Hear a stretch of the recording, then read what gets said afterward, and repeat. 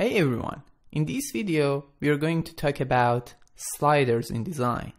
Sliders allow users to make selections from a range of values.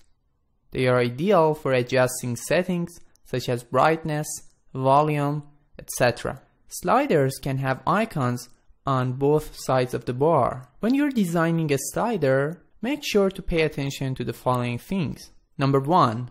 States. Design all states of the slider such as enable, disable, tapped, hover, etc. just like buttons. Number 2.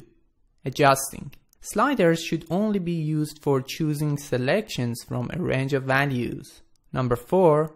Quickness. Sliders should react immediately, so changes must be instantaneous.